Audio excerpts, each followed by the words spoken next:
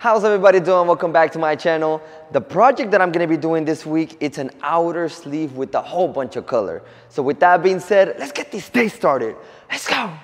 Si pudiera conocer a tu corazón, sería un placer, me hace bien.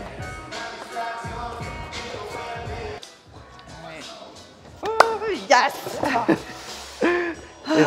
It's time. Yes! It's time. Right.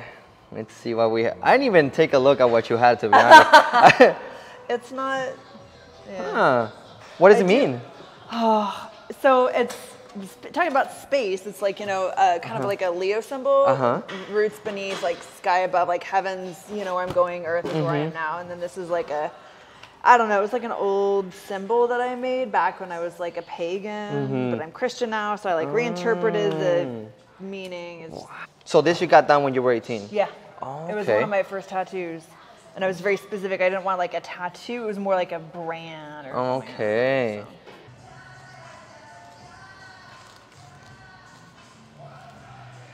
Okay, so on the first stencil that I just placed it how I stenciled it. So it was a perfect circle. Everything was a perfect circle. The thing is that as soon as I placed it, because of the shape of the arm, it made the circle look very oval. So what I did is I re-stenciled it. All I did was took the image and I just pushed it. I basically squished it together. That way it created an oval, a horizontal oval. So whenever I placed it here, it became a perfect circle. So now, as you can see now, it looks perfect. Exactly what I wanted to see. So definitely consider what, like the shape of the body, the shape of the arm, whatever placement you're looking to tattoo, really consider every possibility and make sure that everything looks right. And yeah, if you need to squish it or maybe make it longer, larger, those little things matter because that's going to make a huge difference on your tattoo. There you go. Yeah.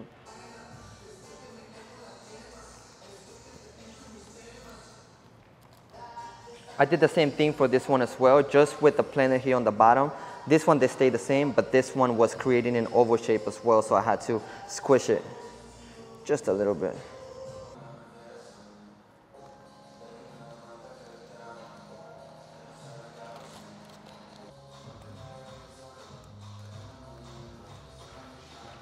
Oof. I'm gonna have you check it out on the mirror, make sure you like the placement. It looks awesome. It's gonna be, yeah. Yeah. What a stencil too, what a stencil, it looks so dope. So this is gonna be a 2-day project. The first thing that I'm gonna do on this project is I'm gonna start with a galaxy here on the top, then start working on the planet and the top. After I'm done with that area, I'm gonna start working my way down slowly and see how far we can get today. I definitely don't wanna start where I think I should start, like here on the middle of the arm, just because it's gonna prevent me from doing more if I can this today. So I wanna start here on the middle, then go to the top, then start working my way down. Do you wanna take a look at your tattoo before it's gone? No, I'm good.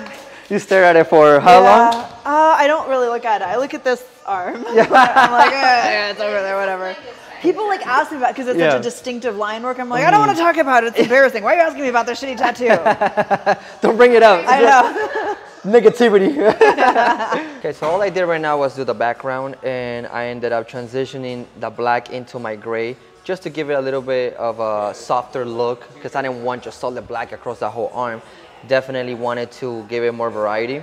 So one thing I do want to touch base on how to go more in detail with is the meteor. The way I'm going to do the meteor is I ended up doing light gray here. That way I can put my solid black going into my lighter part of that meteor. I'm using my 7-rod liner with a voltage of a 5.0. And I'm going to start with the edge here. And I want to make sure I make it look as sharp as I can make it look. Oh, perfect.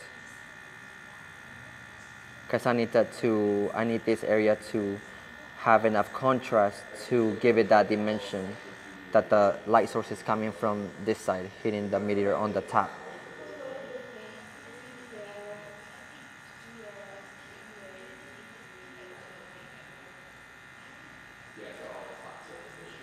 Perfect. And I'm using the scribble technique to create those textures inside of the meteor, give it a grainy look.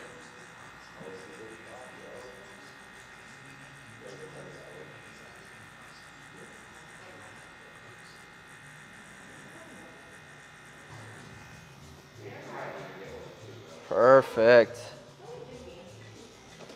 I do want to adjust a little bit of this area of the meteor, so I'm gonna go a little bit lower, because I feel like it has this arc that it makes it look very straight. So I definitely want more flow to it.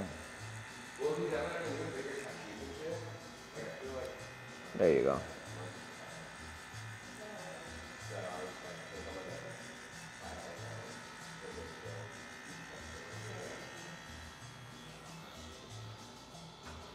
All I'm using here is my solid black. Depending on how I see, when I'm done with this layer of solid black, depending on how I see the meteor, I might add either my lightest gray, or maybe leave it as is.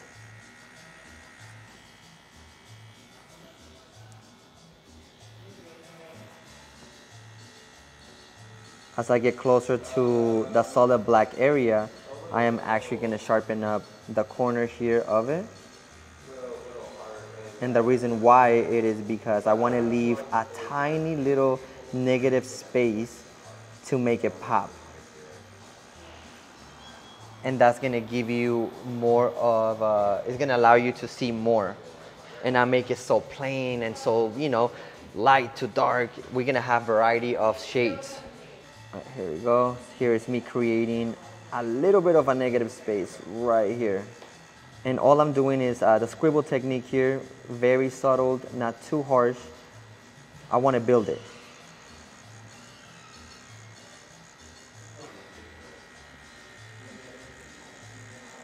Here you go, perfect.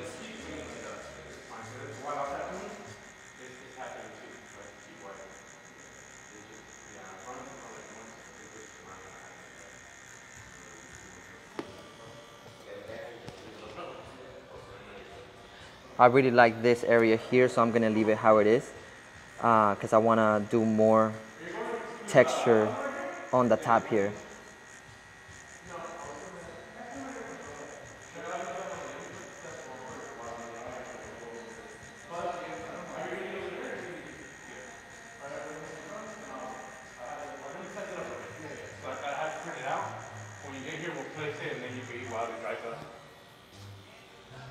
So as in right now, I'm gonna lightly add texture across the whole thing. That way it is gonna give me the shape of the meteor. And after I'm done with this layer, I'm gonna be able to figure out where I want more contrast and where it's gonna help me to make this stand out even more.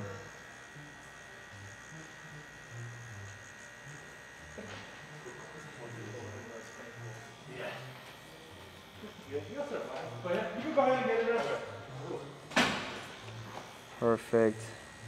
Same thing here. I'm gonna leave a tiny little negative space, just enough, and I'm gonna build it.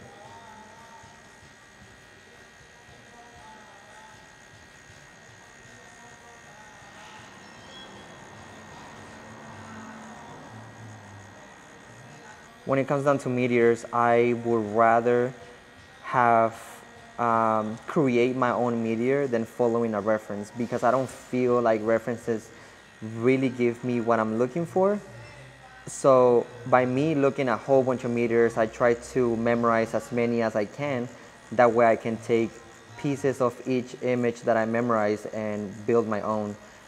And now that I'm done with the whole thing, I'm noticing that it looks great exactly how it is, so there's no need for me to add light grays to it, because it's already super bright. So by adding light grays, it's gonna dim down the whole meteor.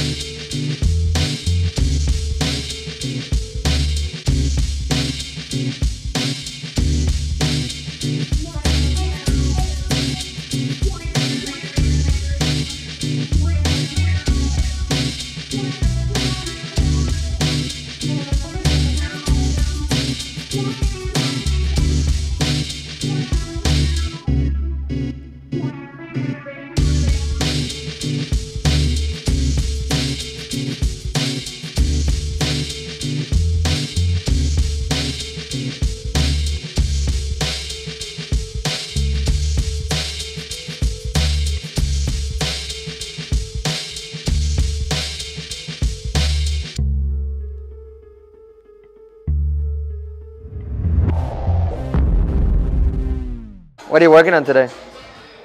Un caballito. Un caballito. ¿Qué canción quieres? Una pesada. Una que te acuerdes. Cumbia Kings, güey. Damn, this song. It is así. Oh, Cumbia King. Ah.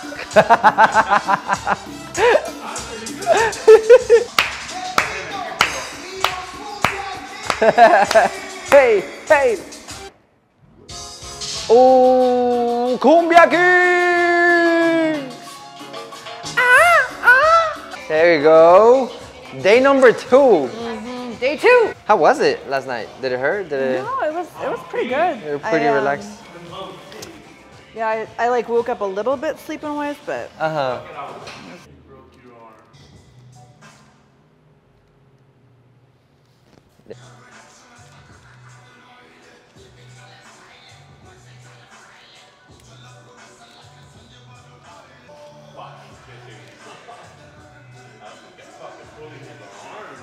The approach that I'm going to be taking today is basically starting from the bottom up. I already did the top yesterday. We went at it for about 9 hours or so. And the reason why I want to start here on the bottom is so I can let the top rest at least for the rest of the day. So by the time I reach the top, it's going to be a little bit less sore and a little bit less swollen. Because right now, it's swollen. It is very swollen. So definitely throughout the day, I want to navigate, make sure that I'm not irritating the top. So I want to balance out everything by starting on the bottom, working my way up, and yeah.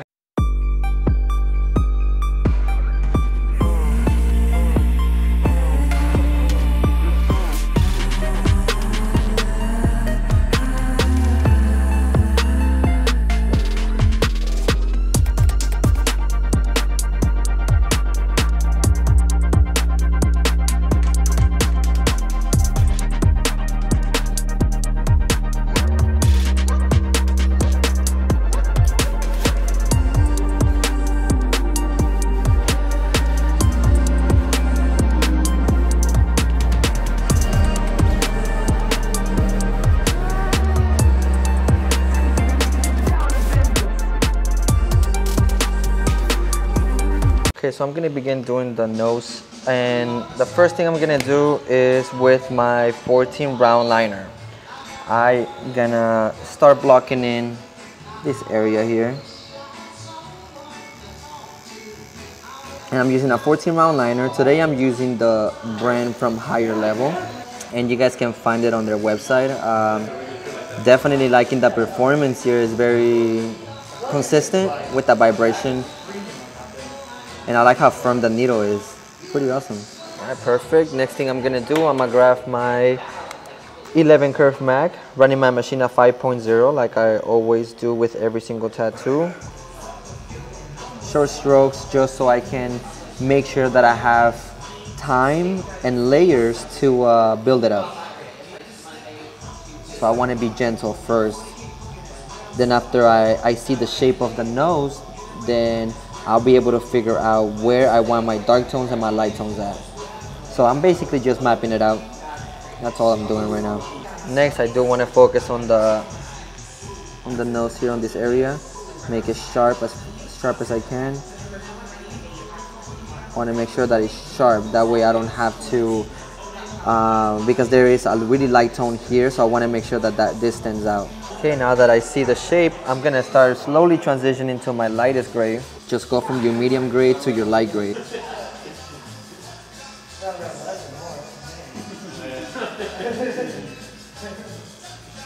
As far as this area here is a little too bright for me, so I dipped it back on my medium gray, and I'm just gonna brush it because I don't want it to be too bright. And slowly transitioning to my light gray. So by the time I reach the highlight area, it's the perfect tone. There you go. Guarachera hermosa.